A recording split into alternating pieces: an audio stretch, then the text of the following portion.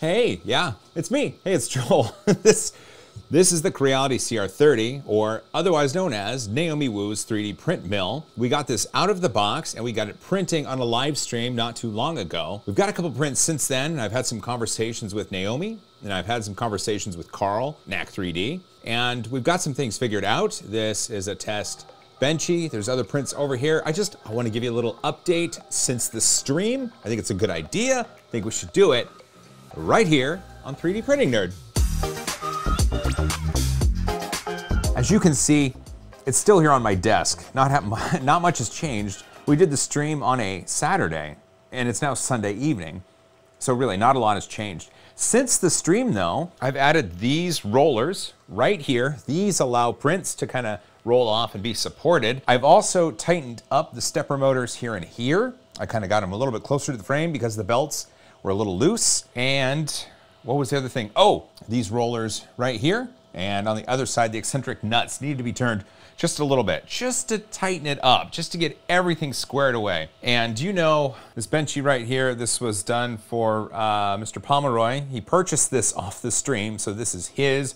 We showed that up close. It's not bad, but Carl, Naomi, Bill Steele, they all said this machine is very much capable of doing better. Before I left for the evening from the stream, and Sydney and I went home to get ice cream, I was chatting with Naomi and she said, why don't you just print the I-beam before you go? Just let it print overnight and then you can check on it the next day. I thought that was a good idea.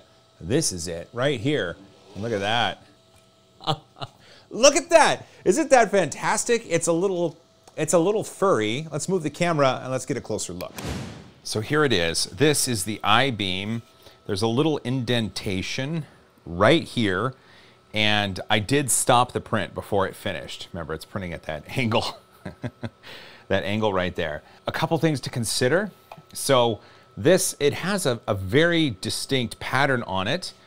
And also this, the belt is stitched together in this massive diagonal pattern, and it kind of picked up that pattern in the print.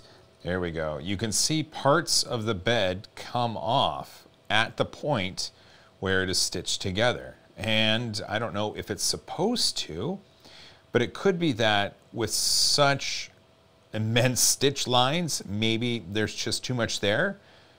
Maybe it needs to be smaller zigzags. I don't know. I mean, it stuck to it just fine, but it took some of it with it. And that's possibly a no-no.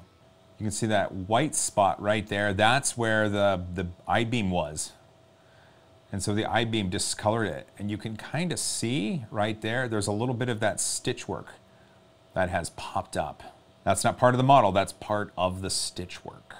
The fuzziness here, that's slicer settings. I can take care of that. That's not a big deal. What I'm more worried about is this right here. I think I know what happened. This is a really long print. And so as it gets to the end of the bed, right there, there's a cooling zone where the bed isn't heated, and that's to prepare it to release a little bit early. And then what it's supposed to do, you can kind of tell right here, it's a little bit lower. And what it's supposed to do is encourage it to separate so that it can then be prepared to go onto the roller. I think because this bed material, whatever it is, I think because things stick so well to it, I think as it was printing, it started to lift just a little bit. It started to lift because it was stuck, and that's what created that slight little indent, and then eventually it gave way and it started going off just like that, and so it was able to print normally. And so what I think happened was the nozzle was too close to the bed and it was pushing the plastic really far into the bed, causing it to stick too much. Here's how I fixed it. I don't know if fix is the right word, but what I did was adjust this end stop. So this part right here goes down and hits an optical sensor. The optical sensor is connected via these 4 bolts, screws, sorry, and then this screw right here is almost like a set screw. So what I did was loosen these up, and then I could adjust the distance that the piece here had to travel into the optical sensor. So then what I did is I made the optical sensor go up just a little bit that way, which means this got in its path sooner, resulting in the nozzle being just a little bit higher than the print bed. And in doing that, it was able to lay plastic down and not adhere to the bed so hard. So now we have a test benchy. Let's see how well it comes off the bed. Here's what's going on right here. First, let's get off this little prime line. Let's see if I can't scrape that off. I don't want that to go underneath. Come on. Oh, there we go. I just want to be able to pick it up, and I'm not going to be able to do this. Okay, good. You can see that the benchy wiggles a little bit, and I can indent that bed material. So I think it's possible that the bed might be a little too loose. I don't know exactly how loose it should be, but here we go. We're about to see the benchy come off. Okay. That's not bad. That's not bad at all. And there we go. And just like that, the benchy's off, and now it's just going to be stuck there, scraping against the bed. Let's pick this up and let's go get a closer look. Here's the benchy.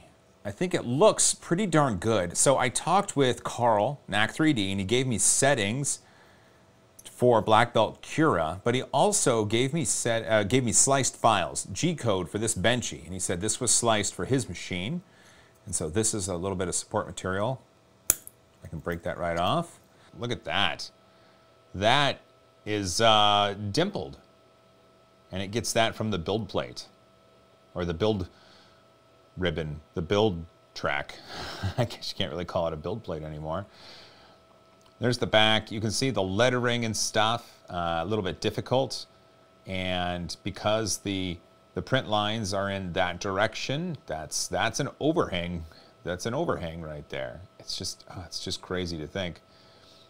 So the smokestack, I think it looks good. I think it could look better, but there's an overhang here, and that's like a top layer. It's just weird. That is a decent benchy. I know it's not perfect, but again, we're dealing with a brand new machine and untuned materials, and you know what? I think it looks okay. So far, what have we learned? Well, we've learned that we don't know what the belt is made of still, and it might be a little bit looser than it should be.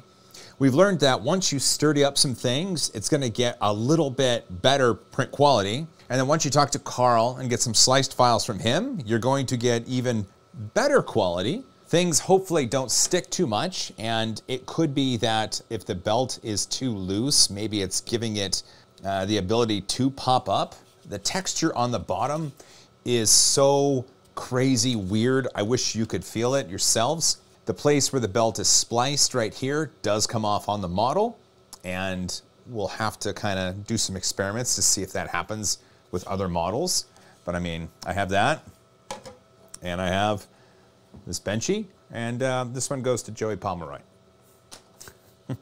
Well, cool. Well, there we go. That's the update since the stream. Don't worry, we're going to do a lot of printing with this. I'd love to hear requests. I'd love to hear what you think it should print. We'll give it lots of tries. I know Naomi had said that she and Creality are hoping to keep this under $1,000 US when it comes to Kickstarter. I think she was trying to aim for 800. I don't know if that's still true.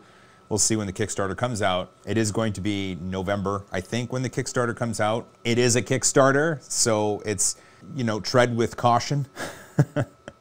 But I think that with Naomi at the helm here, there's a reason this is called Naomi Wu's 3D print mill. I think her goal is to make this the best quality machine that Creality has put out, and then with the funds from Kickstarter, manufacture and make it 100% open source so that we have all sorts of belt printers out there in 6 to 18 months. I think it's a great goal, quite honestly. I'm gonna load another model on this, and we're gonna get to printing. Thanks for coming along on this little informational journey. I hope you learned something. I can't wait to hear what you want printed on this thing, and we'll see you in the next one. Hug each other more, and from a safe distance. High five.